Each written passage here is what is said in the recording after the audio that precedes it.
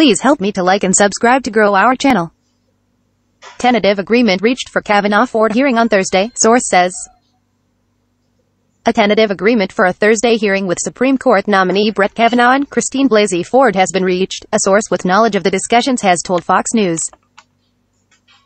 Earlier on Saturday, Ford had indicated she'd accept the Senate Judiciary Committee's request to discuss an alleged sexual assault by Kavanaugh, although the terms under which she might testify remained largely unclear. In a letter to the committee, Ford's lawyer said that she had accepted the request to provide her first-hand knowledge of Brett Kavanaugh's sexual misconduct next week after Republicans on the committee set a 2:30 p.m. deadline for her to say whether she would do so. Committee Chairman Chuck Grassley, R. Iowa, had said a vote would proceed in the absence of a response from Ford's team by the cutoff time. In a letter from Ford's lawyers, they said many aspects of the proposal you provided are fundamentally inconsistent with the committee's promise of a fair, impartial investigation into her allegations, yet they also expressed hope that an agreement would be reached, as now appears to be the case. Ahead of news about a tentative Thursday meeting, a senior White House official had told Fox News that the Ford team's letter represented a request to continue negotiations without any firm commitment.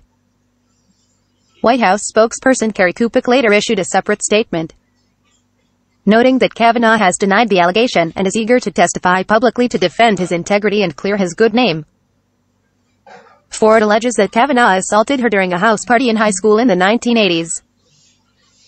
Kavanaugh has repeatedly denied the allegation. Democrats have called for the vote on his confirmation to the nation's highest court to be delayed, pending a full FBI investigation, something that Republicans have dismissed as unnecessary. Senator Richard Blumenthal, D-Con, said in a statement that he will support Ford's steadfast bravery against the arbitrary, unfair, irrational constraints set by Chairman Grassley. I remain deeply disturbed by the conduct of my colleagues over the last week, and I'm committed to ensuring that Dr. Ford's safety and security is made a top priority, he said. Senator Sheldon Whitehouse, DRI, said Ford had demonstrated impressive courage in her willingness to come forward, in spite of Republicans' astounding disregard for basic due process and failing to order the completion of a background investigation. Even in accommodating Dr. Blasey Ford's request for a few additional days, Chairman Grassley has rejected many of her reasonable requests to ensure a fair process, his statement said. Next week's hearing, as currently contemplated, will be a kangaroo court because the Republicans have done everything in their power to prevent the consideration of any outside evidence, whether corroborating or exculpatory. Republicans should respect Dr. Blasey Ford's wishes, as they should respect the wishes of all victims of sexual assault.